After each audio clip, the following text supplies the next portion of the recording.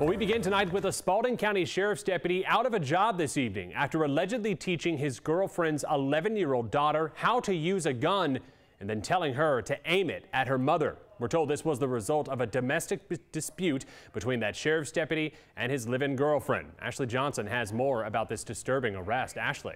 Ryan, we're talking about a veteran. Charles Bentley has worked for the Spalding County Sheriff's Office for more than 20 years. Now he's charged with 1 count of reckless conduct. The deputy, according to an investigation, took his girlfriend's 11-year-old daughter to his patrol unit and showed her how to unlock his rifle. Bentley then brought the gun inside, unloaded it, and taught the girl how to use it while pointing it toward her mother. No one was hurt. In a statement from the sheriff, Daryl Dix, it reads, Mr. Bentley's arrest was the result of his own bad choices that were his own doing, and he, like others, are personally responsible for their own actions. The sheriff said in a release that Bentley had asked for the opportunity to resign, but Sheriff Dix denied that request, firing him last Wednesday. He has since bonded out of jail.